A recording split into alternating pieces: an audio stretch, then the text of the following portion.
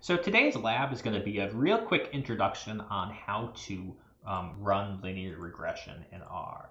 We're going to look at some of the claims that we made in the lecture today and see how they pan out. So let's name this Lab 2 Linear Regression, and this is going to be associated with Lecture 2. So let's just write that there. And we want to make this markdown and we can render it. There's our nice title. And we can add some code. The first thing that we want to do is we want to install a package called mass, which is going to have some data we want. So probably the easiest way to do this is we can start a new console, and we can actually start it with using the same, sharing the kind of same input as Lab 2. So let's do that, and then we can go over here and say install.packages, and then we'll pass it the name of the package we want to install. So that's the mass package. So we do it like this, and if I send that off, it's going to say that it's installing the package, and it downloaded and installed it. And so for my code now, I'm just going to note here with a little comment that we installed that package. We can load the package using the library command. So if I say library mass, this should now load that package. It has no output, so there's nothing to show. And it comes with some data, and particularly the data we want to work with is a data set called Boston. So if I say data Boston, this should load up my Boston data set. Again, no output, but we can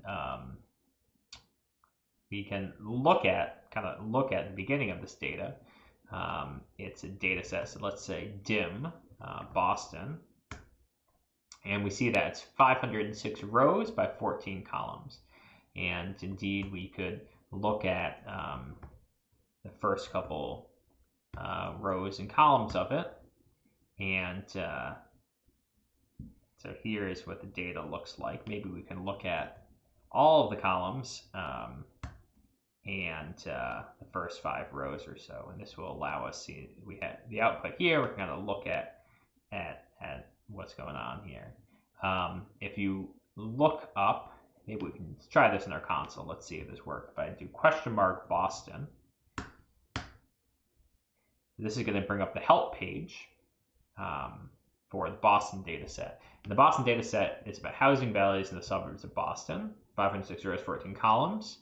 It has a whole bunch of covariates. So CRIM is per capita crime rate by town, zone is portion of residential, and you can read about all these covariates. So these are the columns we see here, like NOx, RM, age, disrad, right? So these are all of these covariates. We have at least some idea of what's going on here.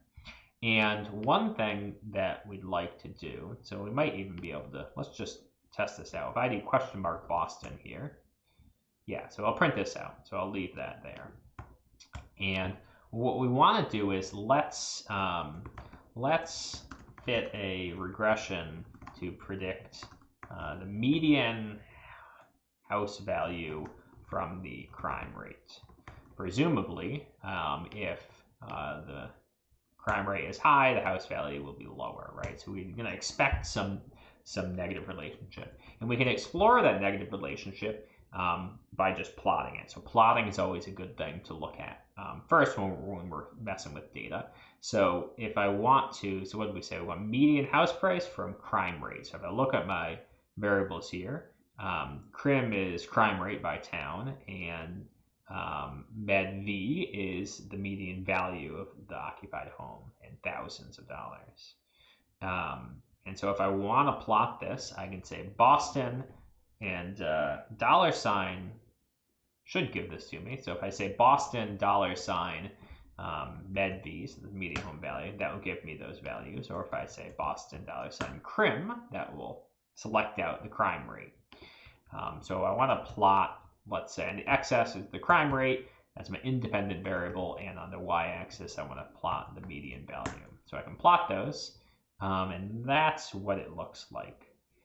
So it looks like that it's kind of censored near 0. There's a really low crime rate. But there is some negative relationship. Surely those with very, very high crime rate have a very low home value. So there's some relationship. It's maybe not really the most linear. What could we do? We could look at maybe a log that make things a little better. Maybe we can plot them both on a log scale. Ooh, that looks better. Not perfectly linear, but it's at least they're not weirdly censored. And again, we see our negative trend here, which is that as the median value or as the crime rate increases, the median value of the home falls. So if we want to fit a regression model to this, what we can do is we can call the LM function. So, so if I want my model, I'm going to call it mod for my regression model. And mod, we want to, let's see, what do we want to do? We want to be plotting the median, we want to be making a model of the median home value. So we're going to median med v, that's the name of the variable, and we want to have that against we want to be regressing that against crime rate. So we can say crim, and I need to tell my model where these two variables, med v and crim, are coming from, and that's the Boston data set. So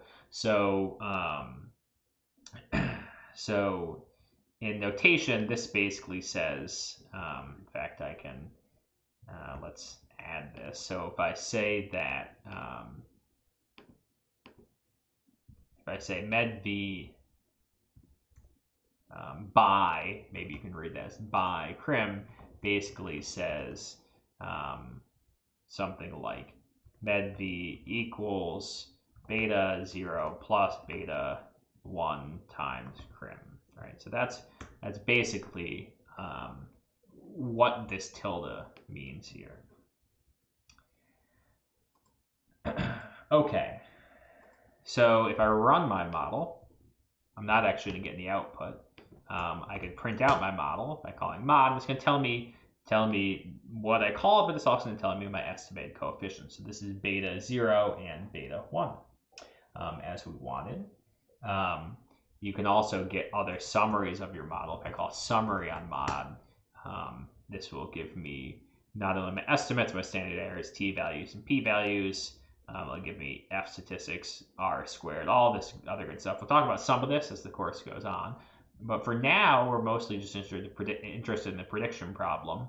And so I'm mostly interested in beta 9, beta 1. And for now, we're going to, next lecture, we can talk about variable transformation. It looks like it's better to do this log transformation. This is a model without log transformation, but we'll talk about that a little more next time.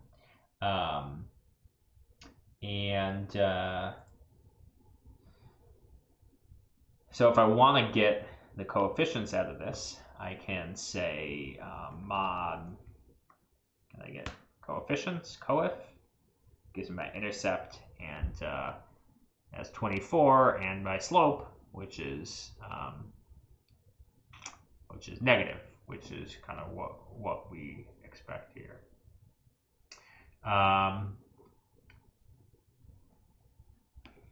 So if I plot, I can plot. Let's see.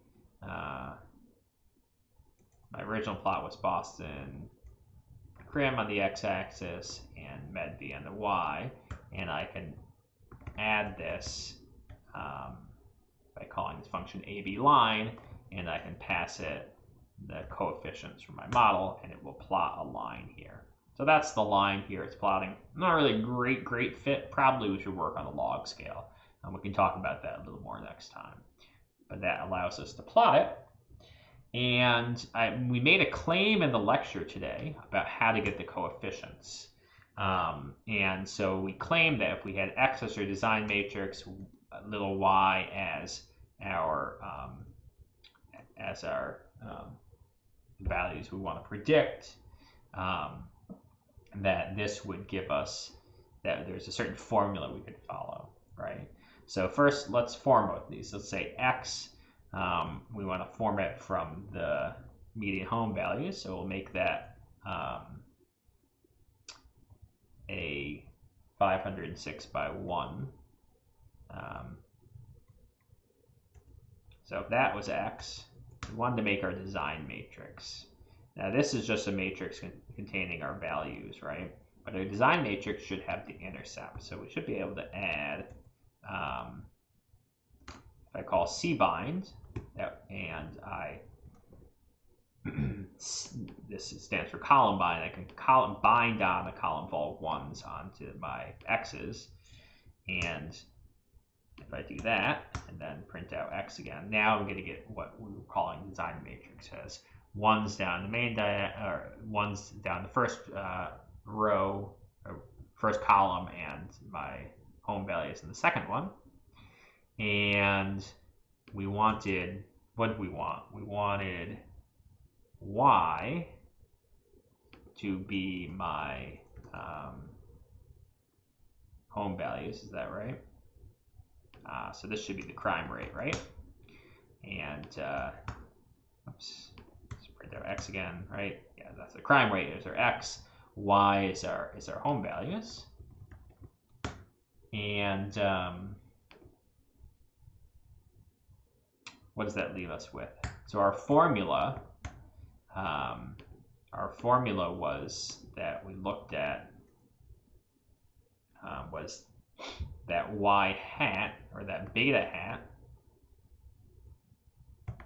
Let's actually keep this as code. Beta hat was X transpose X inverse X transpose Y.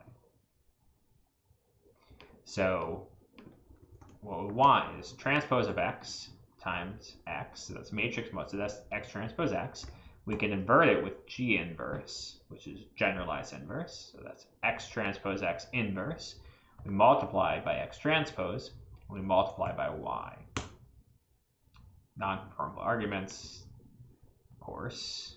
Let's think about this. Let's just do some checks. What's the dimension of Y?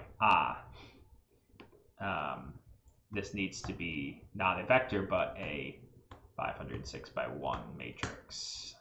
Now, this should work, if we're lucky. 506, dimension of X, that. So let's just see, what's the dimension of this? Nope, that's not what I want to do. Undo.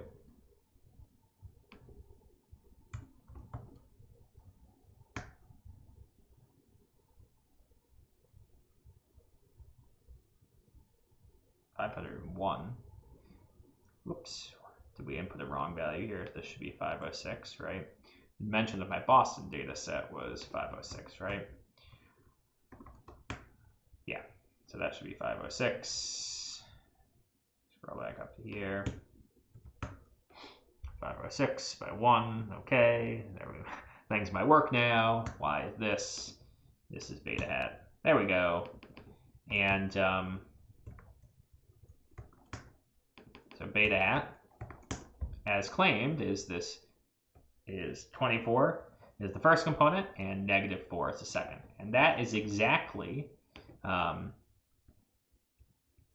what we got from our call to LM. So LM here is how we fit our model. It stands for linear model, i.e. a linear regression. And we did that. We got our coefficients as 24 and -0.4.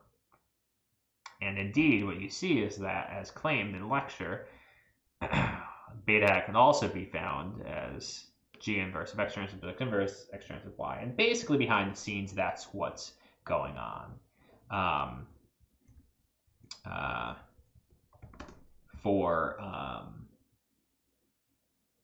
in the LM function there.